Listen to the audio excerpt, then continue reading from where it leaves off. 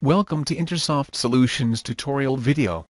This video will show you how to create simple website MVVM by adding a new page that shows the contact list. This tutorial video will be divided into two parts. The first part describes how to create a new ClientUI application using the project template in Visual Studio. You will also learn how to add the required data and resources to the project. The second part describes about how to create a simple application using MVVM pattern. Alright, now let's start Visual Studio 2010. Create a new project by choosing the File menu, then select New Project. Choose Intersoft ClientUI MVVM Application Template. Name it first ClientUI MVVM Application. Click OK button to create the project. In the new Silverlight application dialog box, click the OK button to host the application in a new website. Here is our new MVVM project in Visual Studio.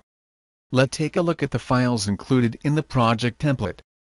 The ClientUI MVVM application template contains references to several ClientUI assemblies such as the framework assembly, Aqua, controls and so on.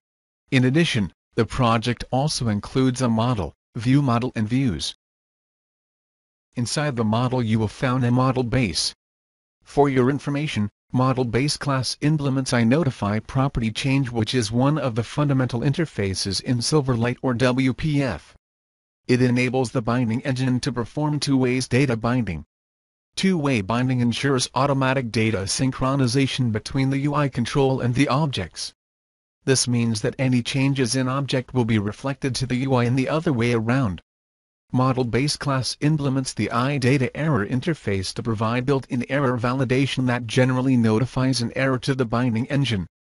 As for view model base class inside the view model, it only implements iNotify property change interface and the rest of the class works as a helper, for example, for message box and dialog box.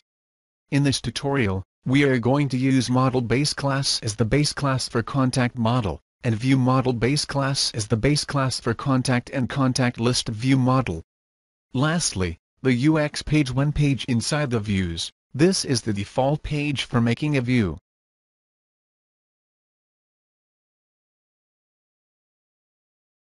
Now, let's add resources to the project.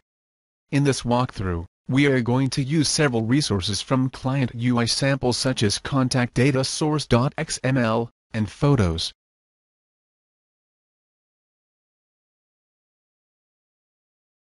The contact data source XML can be found in Intersoft ClientUI samples. Open the XML's property window and set the build action to resource. After that, go to the images folder which located in assets folder and add photos folder. Next, we are going to add photos images for our contact. The photo images can be found in Intersoft ClientUI samples. Okay, now that we have added the data and photos images. Finally, we are going to add system XML LinQ assembly to the Silverlight project's reference. The XML LinQ is required to perform LinQ query to XML data. We done with the project preparation.